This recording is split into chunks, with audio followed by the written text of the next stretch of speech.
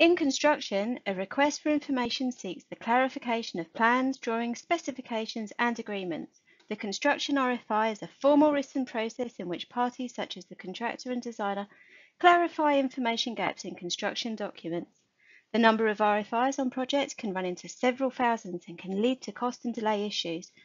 We have data set for 6 projects, 4 projects are completed and 2 projects ongoing.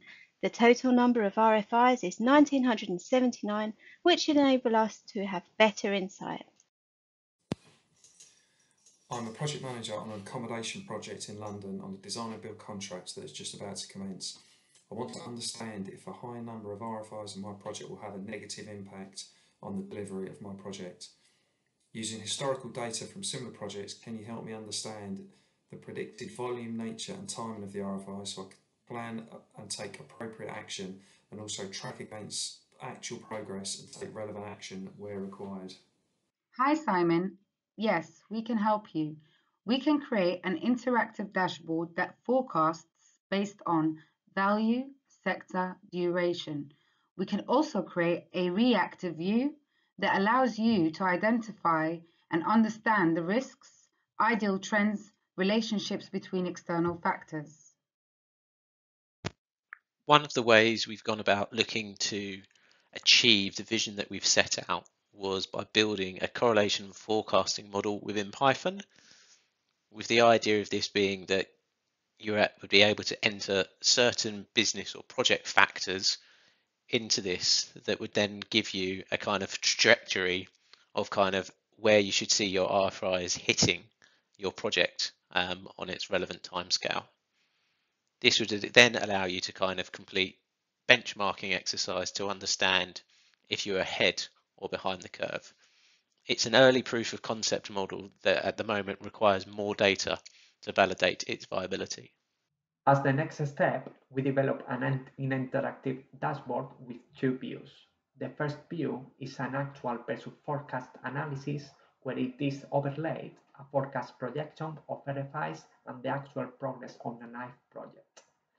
This will help the project manager who could spot any negative trends and mitigate any present risk on a live project.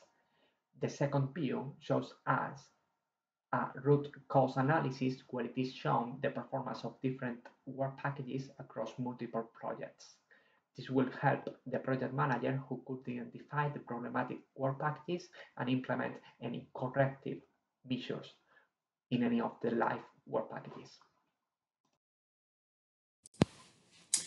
We compared RFI performance on 2 live projects with data from closed projects with similar characteristics to understand if the 2 live projects are not performing as expected.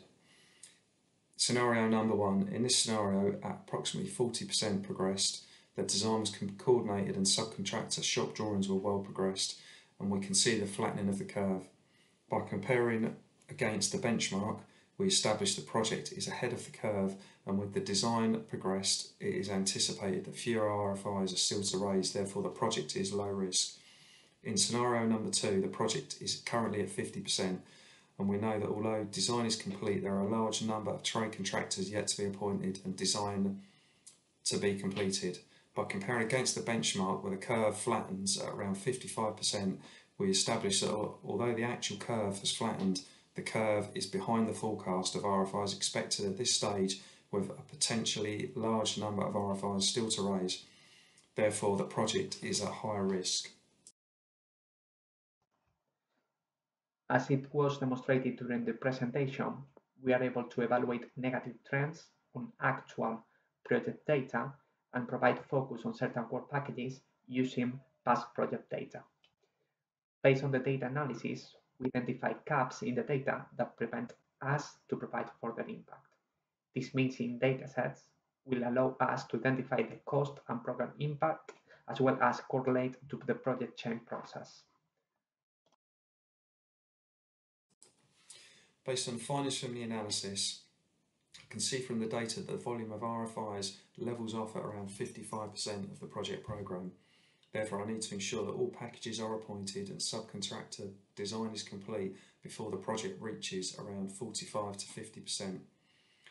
I can also see what designers and work packages need particular focus, and therefore I can plan my resource accordingly. The obvious benefit from obviously combining the RFI data from the other challenges is obviously having a bigger pool of data that we'd have been able to use to validate our theories against. But one of the more interesting ones of we'd be able to identify if issues related to RFIs were the same across different businesses in the construction industry, or if each organization had its own systemic issues in relation to RFIs that could happen at different points or in relation to different factors.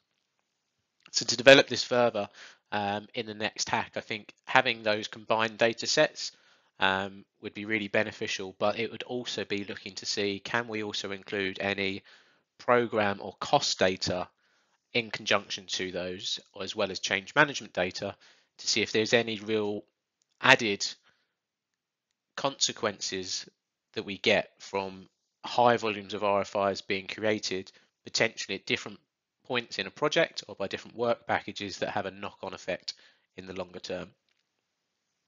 The metrics that we've used to try and quantify that relationship, if there is one, between RFIs and design performance on a project.